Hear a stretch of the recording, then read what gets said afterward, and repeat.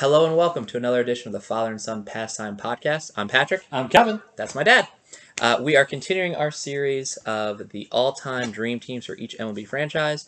Today's focus is the St. Louis Cardinals. Very talented organization. Seem to have a run on championships for the last 20 years. Great players in the organization. Yeah, this I found pretty easy to research because of some of the great years they've had. Second most championships ever.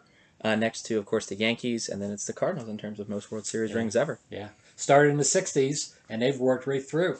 So with the Bob Gibson era, and then worked their way up. 64, I think, was their first World Championship, and then they moved on from there. Yeah. But very consistent organization. So if you're just joining us, what we do in these podcasts is talk about the best franchise player at each position, as well as starting pitcher, like a reliever, closer, and we also have fun with the manager, as well as the Logo. Logo, yeah, absolutely, the logo. So let's just get into it. We start with the catcher. Go, Dad, you first. I'm going Yachty. Yeah, same. You're talking about a consistent catcher, Gold Glover, All-Star games, probably like 9 to 10 All-Star games, leader in the clubhouse, well respected in a whole National League and throughout the majors. So that was an easy pick. Mm-hmm. Definitely, Yachty is fantastic with the glove, 9 Gold Gloves. Do you think he will be a Hall of Fame catcher? I do. Okay. I do. I think just because he'll be 20 years as a catcher and the titles. Team captain, right? I think he's the team captain. I think he's been the team captain for a Sound while. And I just think being that he's been in so many playoff games and well respected, at least, 9 All-Star games? So it's been pretty impressive over the years. So, yes, I think he will. All right. For first base, again, we were talking about how great they have been. They've really been great this century. A lot of World Series appearances, only 1 ring since 2000, I believe, in 2005, I want to say, was their World Series. Yeah, I think Freese so. And Eckstein. Yeah, you're right. But the person who was part of that World Series run was Albert Pujols, who was my first base pick. 3 MVP seasons, which is just incredible for any player in their entire lifetime to have 3 MVP seasons, and he had those all with the Cardinals. He'll be a Hall of Famer. Oh, absolutely. Yeah, he's the Yeah. current leader in a whole bunch of things, but he also has the all-time record for something. Do you know what the all-time record he holds? Money in the bank. Grounded into double plays. Okay. He has the most amount of times that a single player, since obviously that statistic has been tracked, that he's grounded into double play. Not a speedster. No Pujols. I'm sure he's got a few stolen bases when he was like a third baseman way back. Yeah. But for first base, it's Pujols for me. Did you choose Albert as well? I did, and he was like a 23rd round draft choice out of high school. Yeah. Was not well scouted, and the Cardinals took a chance on him, and one of those great success stories. Look at Piazza, 62nd round for the draft, and still a Hall of Famer, but Pujols is definitely a Hall of Famer once. And his godfather was a sorta, and he still didn't get drafted higher. Yeah. Yeah. For second base, obviously, we're going to be talking a lot of either future Hall of Famers or current Hall of Famers.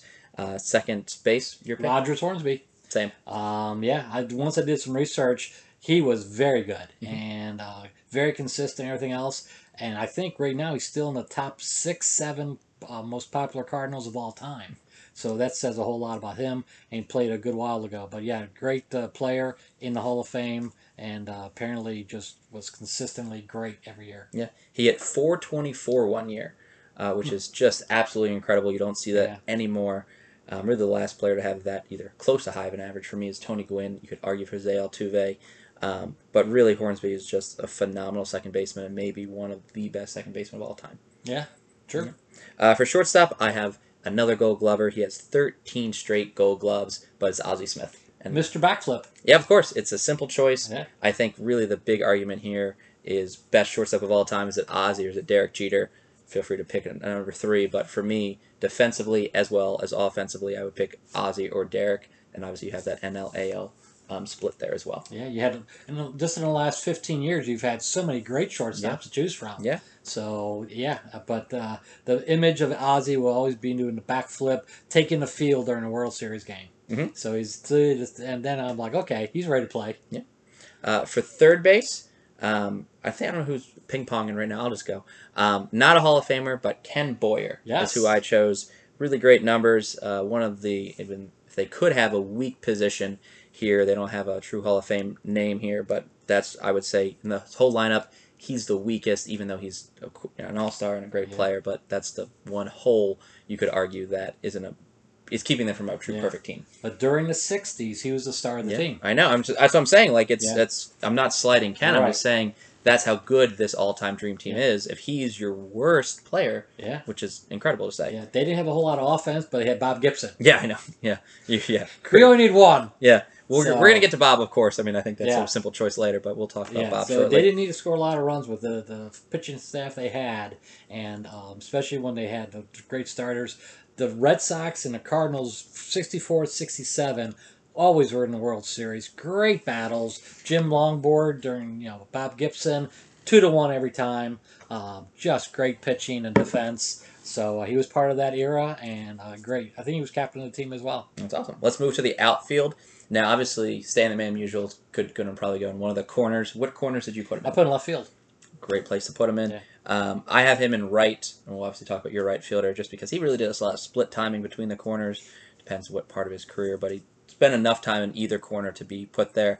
Hard argument to put him in center. He didn't play that many games in the center. But I have Lou Brock in left field as my starting left fielder, and I have Stan the Man in right. So who do you have in right, and then we'll get to center. We'll go a little out of order here. So in right field, I have Enos Slaughter. Oh, okay, that makes sense. And then I got Lou Brock in center. Okay. And then Stan in left. Arguably, Stan is probably in the top 10 ball players of all time. Oh, easy. Yeah, I'm in that too. And apparently he hits, and he was like Ted Williams. So he was high average, and he was a great, great player, and always still like the #1 of the most popular Cardinals of all time. And just, I think he was the star during his era. So, yeah. So the only difference there in terms of our outfield is just the shakeup of the center fielder. I didn't have Slaughter. I actually went with a more recent name, Jim Edmonds.